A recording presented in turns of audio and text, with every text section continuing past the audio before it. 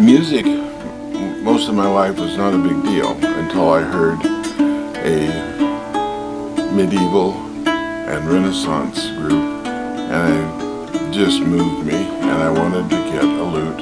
You can't really buy one, so I figured out how to make it. That was so much fun that I just kept going.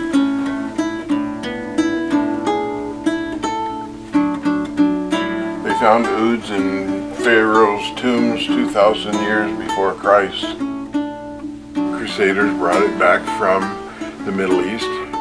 They brought the oud back to Europe, and that's when they put frets on it and turned it into a lute.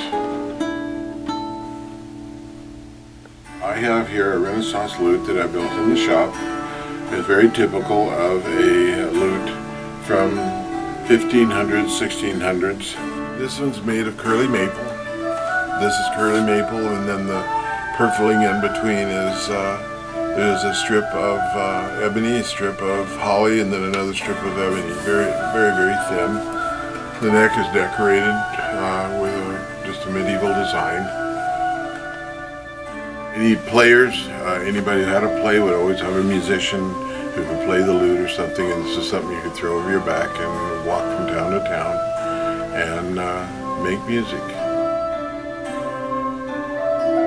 I built all of the instruments in here. There aren't any plans that I know of that you can buy to do this, so most of it is done from historical paintings and that sort of thing. For some reason I've had the ability to do that, and I'm not even sure why.